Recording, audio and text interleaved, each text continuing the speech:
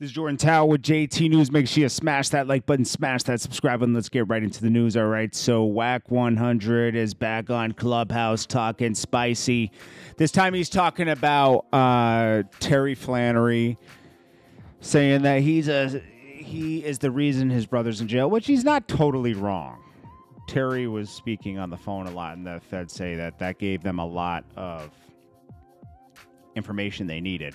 It was really over like some girl or something that he was talking about, and then the girls, it was a girl from Detroit, I think, and her husband was in jail, and he got jealous or something, and kind of ratted on some stuff about Terry and them, and then they started tapping Terry's phone, and he spoke on the phone a lot about certain things.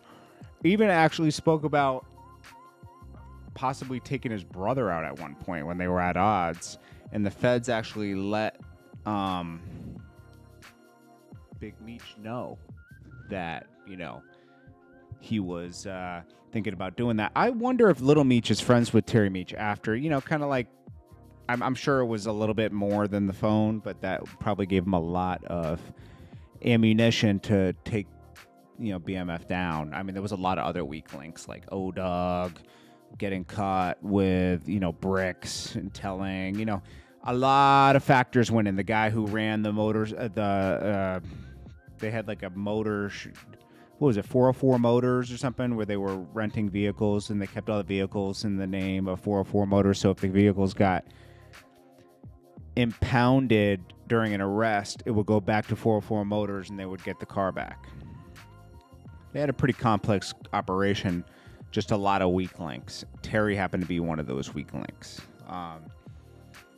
But, you know, he speaks about that, but there's a lot of factors why they went down. Now, he said he got released early, no pardon, no nothing, so you should question that. Like, it was, that's the excuse that everyone uses, that, you know, we were going through a shutdown and everything, and, you know, people would get leniency on release. He said that's BS for a lot of situations. And, you know, they did keep Big Meech in, which is weird.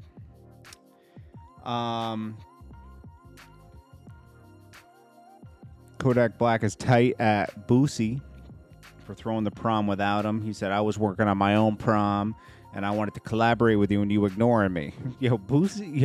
Kodak Black and Boosie are the funniest, bro. Kodak Black, Boosie, Plas.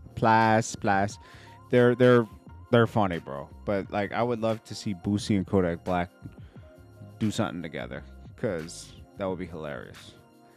Prodigy, all his music is back on DSPs after years of discrepancies with labels and stuff. His wife and the estate were able to get everything back on DSPs, so make sure you guys go check out Prodigy's music. It's back on DSPs. 50 Cent is disappointed in the XXXTentacion documentary. He said it's really good, but it's missing some key things, like he used to give back a lot, and you know, detailing certain things that he was accused of that he didn't do, and the proof of that, you know. And the mother agrees. You know, she screened it with 50 Cent early and agreed on his points. But, you know, 50's concern was he only get one shot at someone's documentary. Then we got Kendrick Lamar. Looks like he's going to be doing about 200-something thousand the first week. How many thousand? Man, I had it pulled up too. Here it is. 286,000 the first week. His last album did 600K the first week, I think. But still, you know, the album's okay. It's not amazing. Damn was a better album.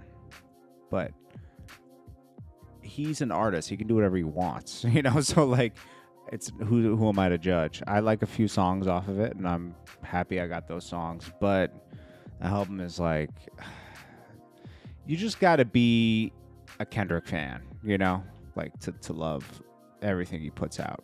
He's very versatile. I didn't think this album was going to be anything like the last album. He's different every time. Pete Davidson reportedly leaving SNL. That's about it, guys. I appreciate you so much. I'll check you guys in the next one. This is Jordan Tower with JT News. Smash that like button. Sorry for the late news. Check you guys later. Peace.